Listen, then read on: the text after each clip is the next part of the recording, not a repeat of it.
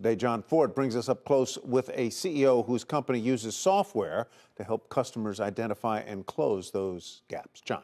Yeah, Tyler. Maria Colicurcio is CEO of Syndio, a platform to help companies analyze whether they're offering employees fair pay and opportunity and minimize legal risk. Colicurcio has experience with how workplace hiring habits can limit opportunity for some workers.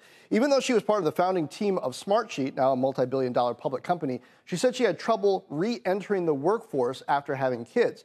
But she didn't take no for an answer. That determination was something she learned growing up in a large Italian-American family. I hustle, and I owe that mostly to my older sister.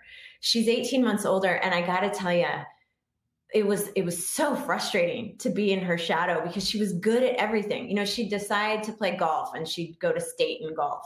She, was always on varsity in the basketball team, and I was on the freshman team just dying to catch up with her. And my dad at one point, I asked him to hook up a floodlight over our hoop in the front driveway so that I could practice, well into the night. And she didn't need to practice. She just sort of, everything she touched was gold. In this downturn, Maria's hustling to expand Syndio's product offerings and show how data can help companies protect the progress they made in their workforces, even as they tighten their belts. That means offering customers insight into the health of their talent pipelines and their readiness for new compliance rules.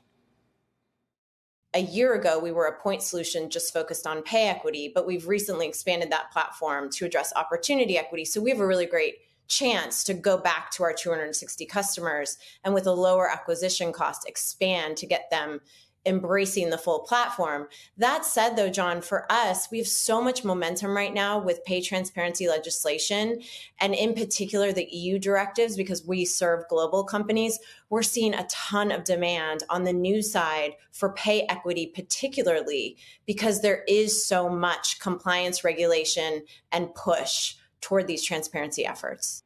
I talked to a lot of CEOs who have different feelings and approaches to diversity and workforce development. Not all the same, but the best ones seem to have a workforce philosophy they can articulate and data they can present that shows whether they're getting closer to whatever goals they've set. Syndio trying to arm them with more of that data.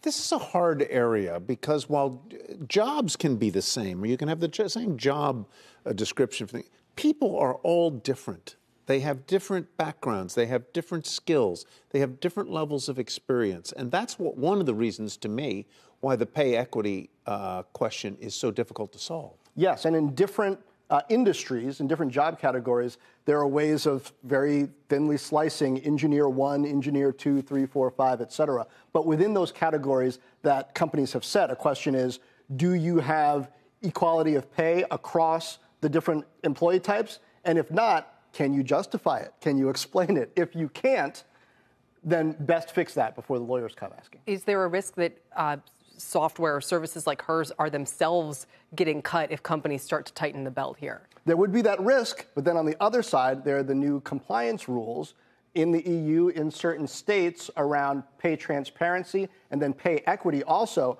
where if you cut that, it could come back to bite you. So how are companies...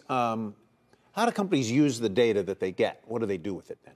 Well, part of what Maria was talking about in opportunity equity is another area. It's not just about are you paying people the same in the same role. It's are you getting your pipeline, is the next layer of management that's ready to take over, does that look equitable, right? And so companies are using this to kind of sift through and not only find potential problems that could land them in legal hot water, but also look at just are they actually performing up to the goals that they've set, the promises that they've made to their workforces and to their boards. And they just pay her a fee for their company a fee for that, or? Yeah, I mean, it's software that they use to keep analyzing that data and that they pay for over time. Am I correct in reading that she herself has 7 kids while doing all of this? She does.